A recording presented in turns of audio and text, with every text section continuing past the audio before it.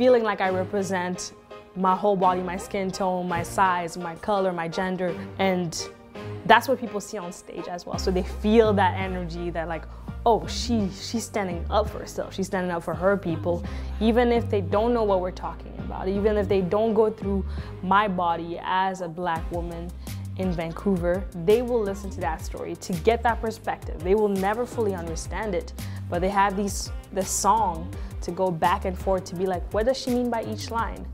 What is she trying to say?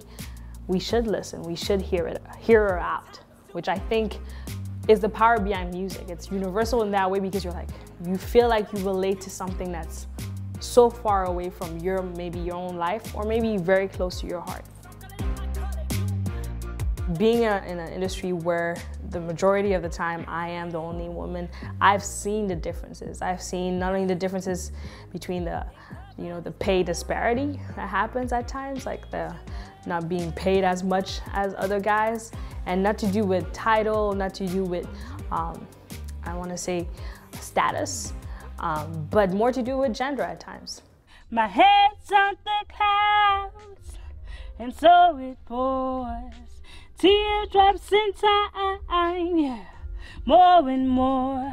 I try to pick it up, let it shine tomorrow. Try to ask myself, but no one has the answers. No one has the answers.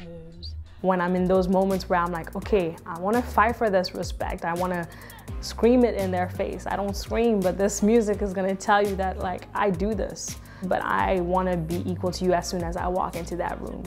And maybe my mic will help me tell you that.